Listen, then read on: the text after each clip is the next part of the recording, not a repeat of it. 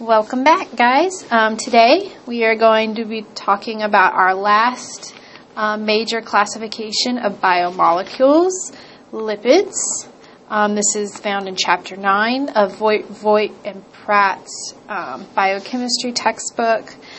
Today we'll be covering mostly just sections 1, 2, and 3 in this textbook, which cover lipid classification, lipid bilayers, and membrane proteins. So for additional information, please check out the Lipid Maps project. This is a great resource. It was an NSF grant-funded project to kind of bring together a bunch of different resources, tutorials, and studies involving all types of lipids.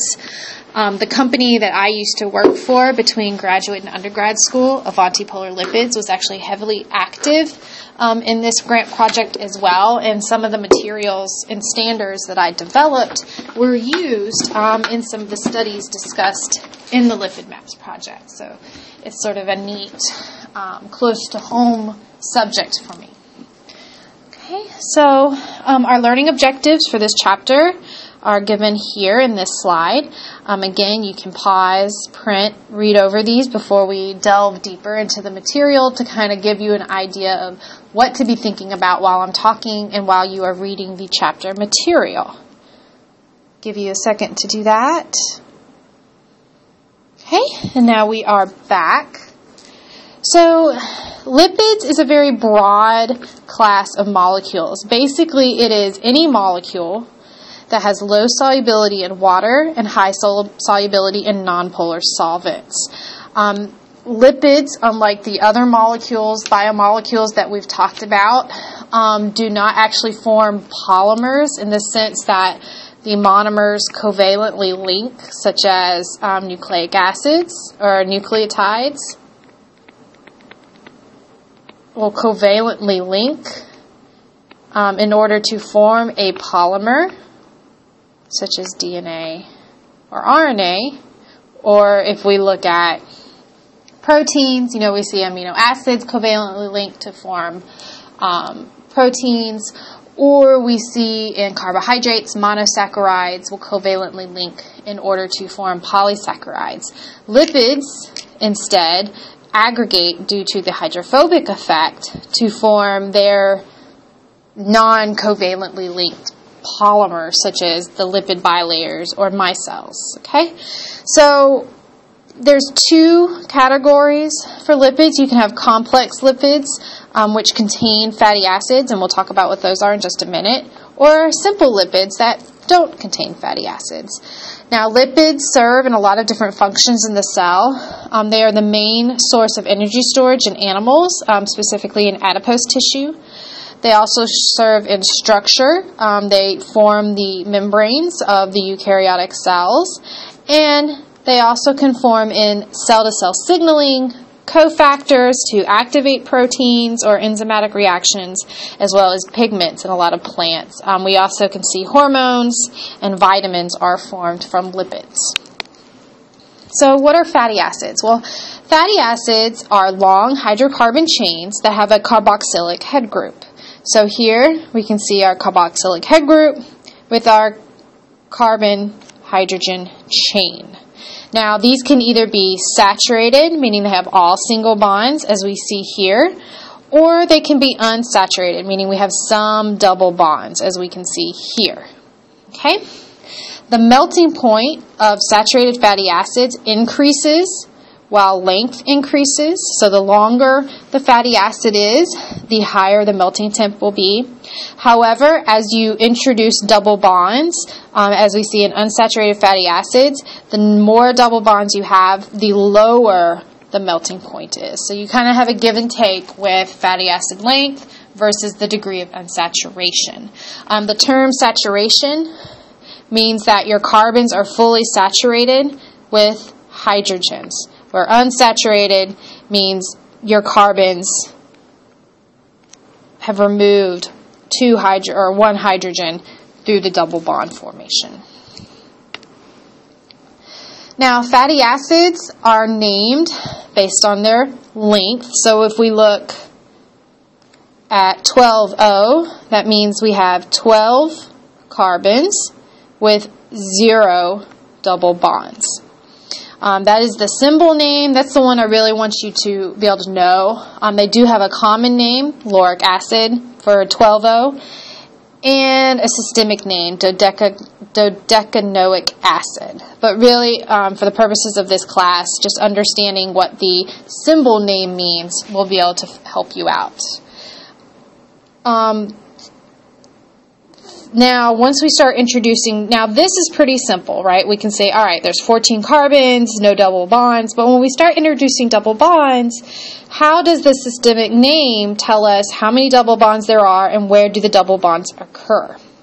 So, for instance, let's look at this fatty acid, okay? We have our alpha carbon, which is our first carbon after the carboxylic carbon. And we have our omega carbon, which is the carbon at the end. Now, for this fatty acid, we have 18 carbons total, counting the carboxylic carbon. So this would be a 18. And we have 1, 2, 3, 4 double bonds. Now, the first double bond occurs 1, 2, 3 carbons from the omega end. So we say that that is an N-3. Alright, so that would be your systemic name for this fatty acid, an 18,4 N-3, meaning the first double bond occurs between the third and the fourth carbon from the omega end. Now, the rest of the double bonds are going to occur every third carbon. So 1, 2, 3. We'll have another double bond. 1, 2, 3. Another double bond. 1, 2, 3. Another double bond. This means that the double bonds in the fatty acids are not conjugated because we're not at every other carbon. We're at every third carbon.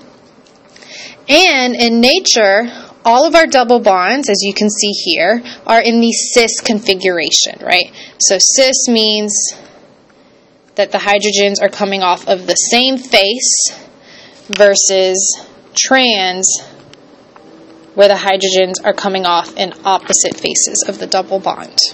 And this plays a big role that we'll see later on. All right, so now if I look at, say, a 16,1, N-7. This means that I have a 16 long carbon-hydrogen chain, including the carboxylic carbon, with one double bond, and that one double bond is between the 7th and the 8th carbon from the omega end. Okay? Now you can figure that out for the rest of these, okay? Now, let's talk a little bit about the importance between the cis and the trans. So as I told you, in nature, we see predominantly the cis orientation. So our fatty acids end up with these kinks at every cis double bond. Now, synthetically, when we're deriving oils or fats, we tend to derive in the lab trans. And the trans will behave much like the saturated fatty acids in that the trans configuration will allow you do not have kinks, so it's more of a straight fatty acid chain. Now what happens is when you get a number of these trans fats together, they can aggregate very closely and pack very closely together. And what this does is this increases the melting temperature. So that, this decreases the melting temperature. So that these will be solids at room temperature and possibly even body temperature.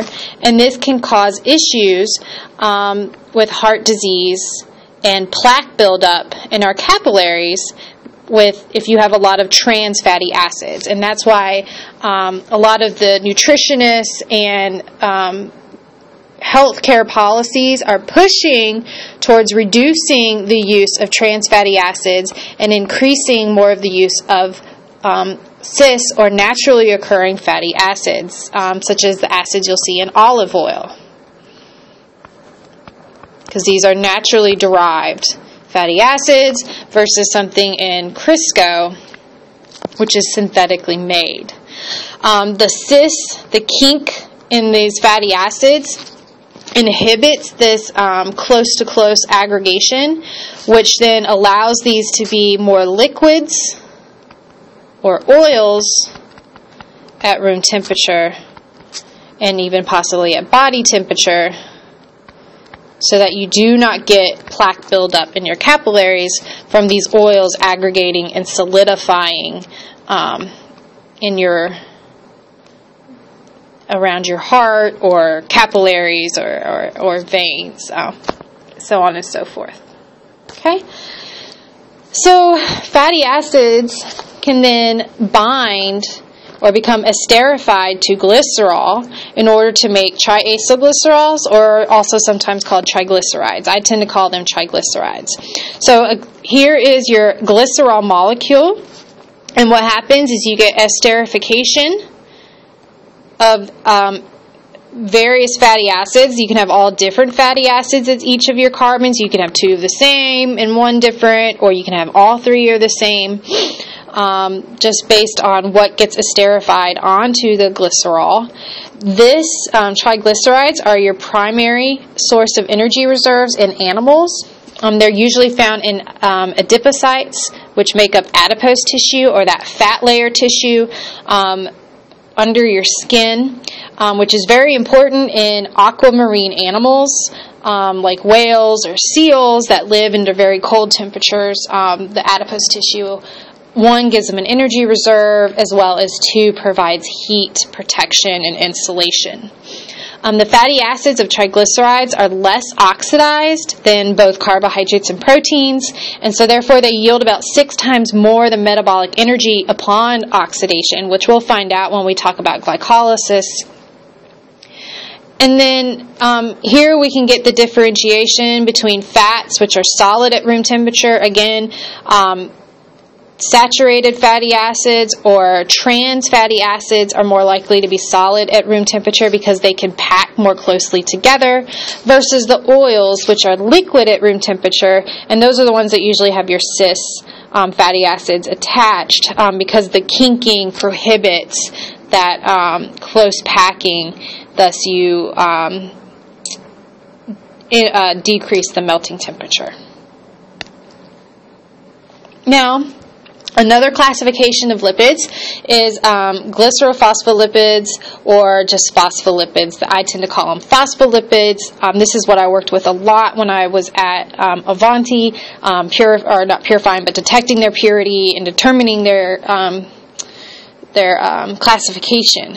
So, a glycerol 3-phosphate head group is esterified with fatty acids at the C1 and C2 of the glycerol. So here we still have our glycerol compound, which we see here. However, instead of a third fatty acid chain, we have a phosphate head group, and then 2 fatty acid chains esterified to the other 2 carbons. This makes these molecules amphiphilic because we have a hydrophilic phosphate head group with hydrophobic fatty acid tails. Phospholipids are therefore the major component of lipid bilayers because this phosphate head group can interact with water, while the hydrophobic tails can interact with the other hydrophobic tails, and due in the hydrophobic effect, we can create the micelle in the lipid bilayer and through aggregation with other phospholipids, and we'll talk about that more when we talk about the bilayers. However, so the phosphate head group can actually get modified here. And we can have, very simply just a hydrogen, which is just phosphatidic acid, or PA. We could have phosphatidylethylamine functional group, which is a PE. Phosphatidylcholine is PC. Phosphatidylserine is PS. Phosphatidylinositol is this head group, would be a PI.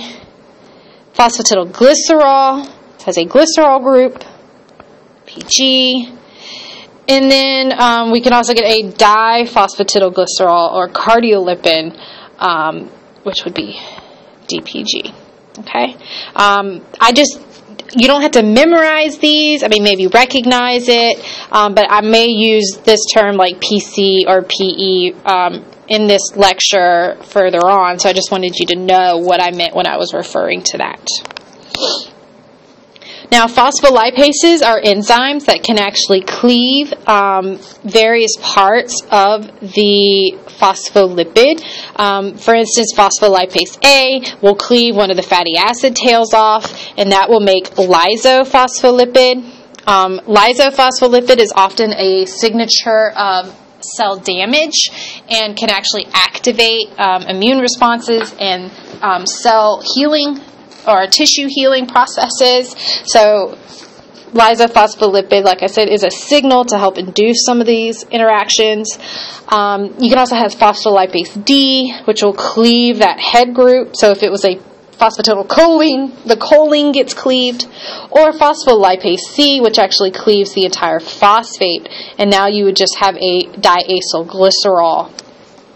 What's interesting is when I worked at Avanti, we used a lot of phospholipase A to make phosphatidylcholine into lysophosphatidylcholine for customers, and the phospholipase A we got was from rattlesnake venom. So a lot of snake venom has a lot of phospholipases in them that can specifically cleave either one of the esters versus the other ester group, either the one or the two, if we wanted specific cleaving.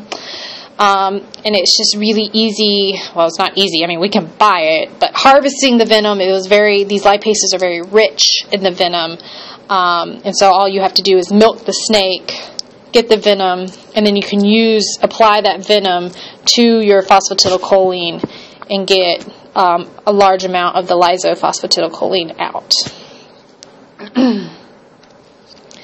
Now, sphingolipids are a lot like the phospholipids, except instead of a glycerol backbone, it has a sphingosine backbone on the lipids. So these are also commonly found in biological membranes.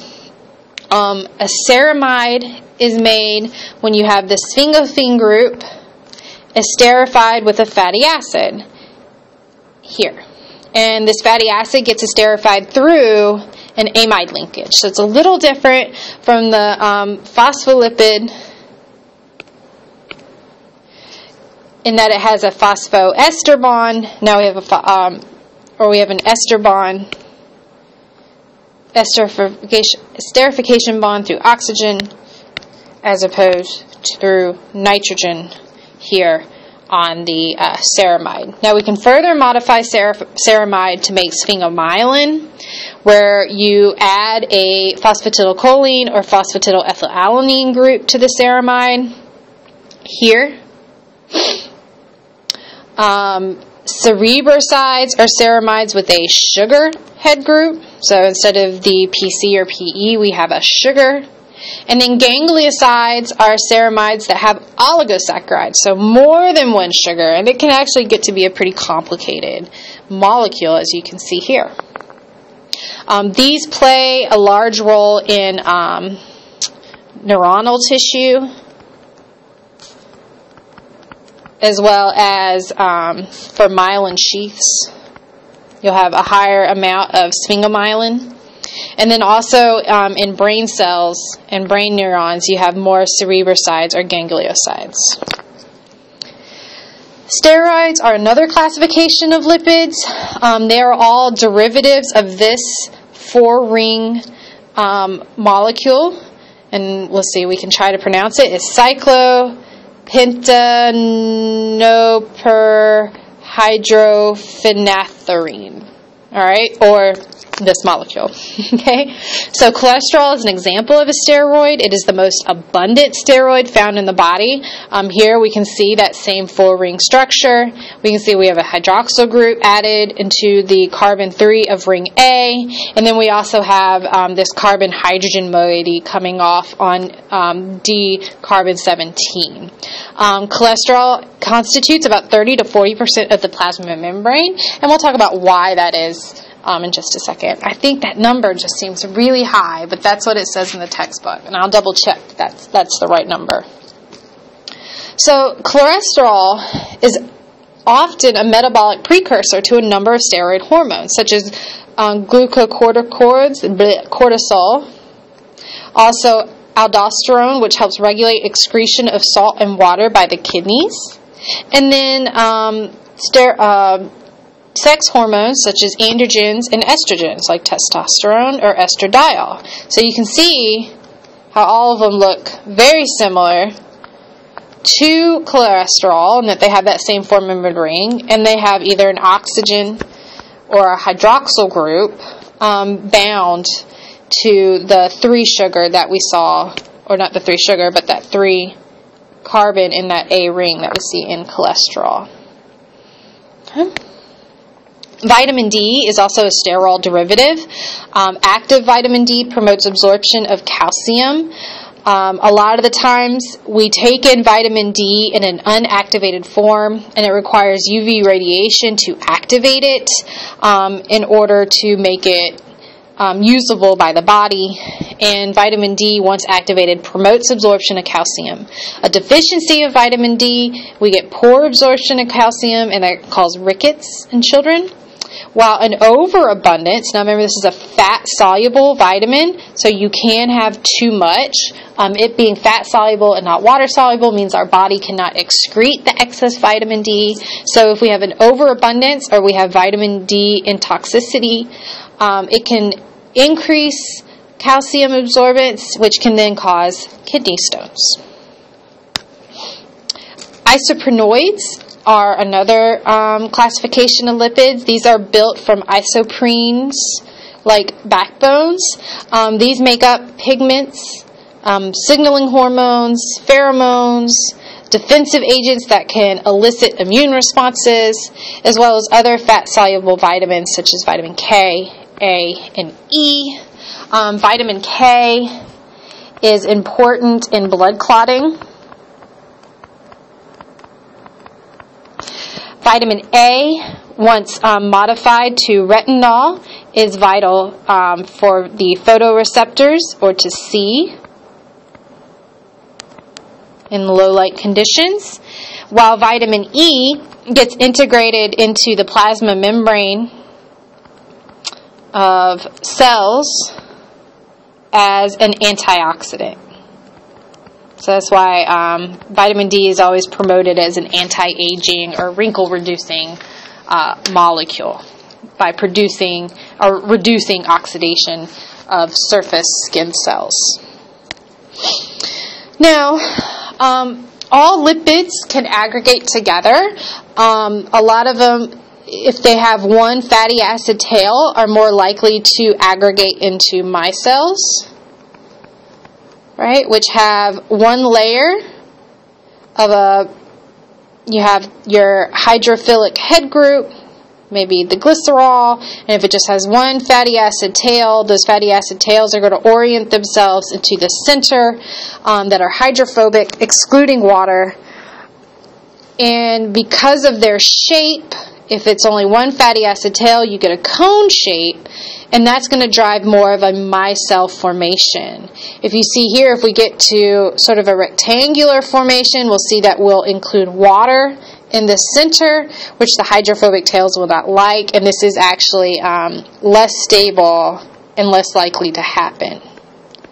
However, if you end up with two tails, such as a diacylglyceride or phospholipids, they more likely do want to form this rectangular type shape so that you still get the exclusion of water in the center of the rectangular micelle. However, this isn't technically a bilayer because it's just one layer.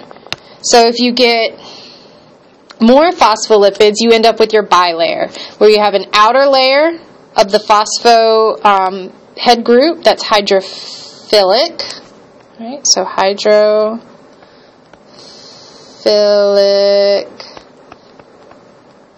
phosphate head group. Now this can also be the hydrophilic head group of sphingomyelins as well, so the sphingosine is hydrophilic as well. Then you have your hydrophobic fatty acid tails.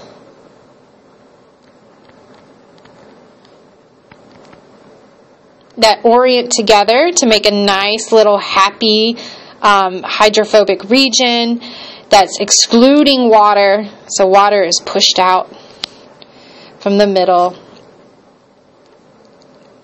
You'll get 2 layers of these. So you have one phospholipid orienting tail to tail with another phospholipid. And so then you end up with another layer of your hydrophilic phosphate groups that are on the inside of your bilayer. So this is your outside. Okay, as we can see here. So outside, inside. Now when you have small little pockets or vesicles of these that are just small circular cephalin bilayer, we call this a liposome. In the inside, we have whatever your solvent, usually an aqueous solvent such as water. And what's interesting is people are starting to look at liposomes as modes of drug delivery. So it's, we can make a lot of drugs, but we have a hard time delivering them into the body, into the cells that they need to enter in order to perform their function in healing whatever it is we're trying to heal utilizing the drug. A lot of times it's because the drug itself cannot pass through the bilayer of the cell it's trying to enter, or it may get digested in the digestive tract. So by incorporating the drug on the inside, let's see, with the solvent, we can then, so we'll say this is our, I'm just going to do a big triangle for our drug. So if we use these liposomes to encircle our drug, the liposomes having this lipid bilayer can then go through the bloodstream and then enter into the lipid bilayer of a cell by incorporating its bilayer into the cell's bilayer, which then releases the drug into the cell. And we can talk about this more in class if this is confusing to you. So, but just think about liposomes are sort of like empty little cells that have lipid membranes, and they're either empty with just solvent, or we can put some sort of drug or something that we're trying to get into other cells. Now, the lipid bilayer has fluid-like properties, right? In lateral diffusion, we see that lipids, say this phospholipid, can move laterally, side to side in the bilayer very rapidly. Because it's sort of, like I said, it's very, people call it the fluid mosaic, or it's fluid-like properties. However, transverse diffusion, or flip-flop, so this phospholipid flip-flopping to the other side of the membrane, so if this is the outside of the cell, and that's the inside of the cell, that type of translation is actually very slow, because this phosphate head group is going to have to enter into the hydrophobic region, and the hydrophilic tail is actually going to get exposed into the aqueous environment as well. It happens, but it happens very slowly. However, the lateral diffusion is very quickly because the phosphate head group does not ever have to enter into the hydrophobic region. Another interesting characteristic of lipid bilayers is that the fluidity of the bilayer is temperature dependent. That means that at temperatures above this transition temperature, we have our liquid crystal, where we have the very fluid-like movement. We get very fast side-to-side transitions, translational transitions. And our little fatty acid chains are kind of dancing around happily, and hydrophobic molecules can flow back and forth very easily. However, as we decrease the temperature, we reach this transition temperature to where we get to like a gel-like solid. And what happens is that the translational rate is slowed down because you cannot as easily move back and forth. It's not as fluid, and our little hydrophobic fatty acid tails are much more stationary and not moving as much, and so we end up with more like a solid. This they call a liquid crystal state. Now, this temperature is going to be heavily dependent on the types of lipids and the fatty acid tails that are in the bilayer. Again, remember, the longer the fatty acid tail is for a saturated fatty acid tail, the higher your TM will be. The more double bonds that you have, the lower your TM will be. And then there's also molecules or other lipids that can interact in your plasma membrane, such as cholesterol. So remember, I mentioned cholesterol actually is in the plasma membrane at a very high percent, either 30 to 40%. And what it does is it wedges itself between the phospholipids at periodic points. Now, cholesterol, remember, is a very rigid ring-type structure. And what that does is that's going to further decrease your TM because it's going to reduce the ability of these fatty acid tails to straighten out and aggregate in the gel-like solid state. So here we have our full plasma membrane, and we talk about how the plasma membrane is made up of either phospholipids or sphingolipids. However, there's a ton of other molecules that are interacting or are part of the plasma membrane. Remember, I mentioned cholesterol is a big factor. There's lots of cholesterols in the plasma membrane. That helps keep the membrane very fluid by reducing the melting temperature.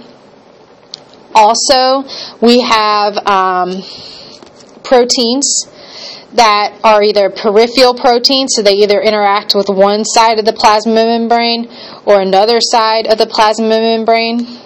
We also have integral or transmembrane proteins that span both the outside, the inside, and the inside of the cell, outside of the cell, as well as spanning through the plasma membrane itself. These proteins can have associated with it oligosaccharides that can be used for cell-to-cell communication, as well as lipid-linked proteins. A lot of these membrane proteins can span through the plasma membrane utilizing various secondary structures, and the book discusses this in a little more detail, but we can see transmembrane proteins can either have alpha helices, a series of alpha helices if it passes through more than once, so this would be a single pass through. This would have multiple passes. They can also utilize beta barrel rolls. Oh, here we go, beta barrel rolls. And often these regions that span through the membrane are hydrophobic. By using alpha helices or the beta barrels, we can promote the hydrogen bonding within the protein itself, which helps make this more soluble in the lipid matrix, while also enhancing, say, the hydrophobic residues may be on the outside of this barrel roll or around this alpha helix, and more hydrophilic residues may be on the inside of the barrel roll, on the inside of the helix. By doing these secondary structures, we're also shielding the protein backbone, which is very hydrophilic and likes to hydrogen bond, by utilizing the hydrogen bonding within the molecule of the alpha helix itself, and again making it more soluble in the lipid membrane. You can also have peripheral proteins that only bind to one side of the membrane or the other.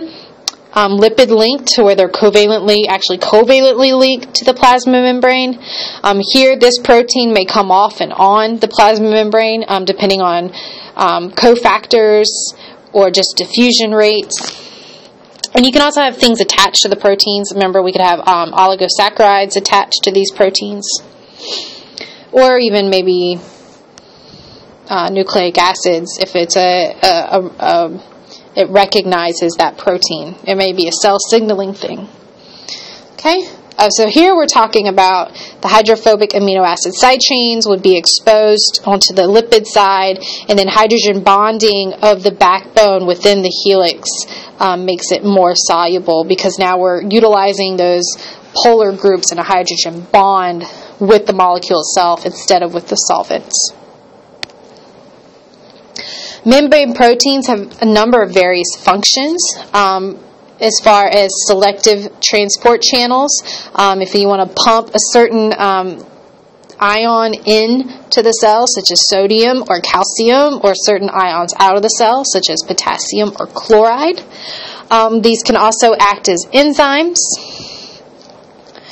or cell surface receptors. So let's say you have a hormone that is received by this protein, that will trigger some kind of signal cascade on the inside of the cell.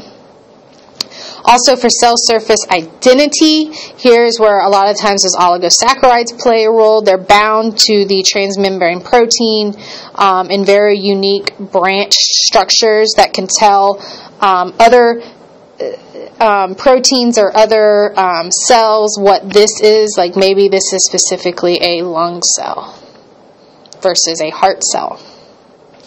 We can also get cell-to-cell adhesion through transmembrane proteins. Say this protein's a receptor for this protein, so now we've glued these two cells together. And they can also provide attachments for the cytoskeleton, as we can see here, to help provide certain cell shapes. So basically that's what I wanted to go over with you guys today in this video. Please read over the material, write down any questions that you may have. Come see me in my office. Also check out some of these links that I've provided with the fatty acid naming. There's a really good Wikipedia article. The link for that is here. That you can see, that gives you a much better tutorial on naming fatty acids in a little more detail. And again, I'm here if you need me, and I hope you enjoyed this video, and I will see you guys in class. All right, y'all have a great day.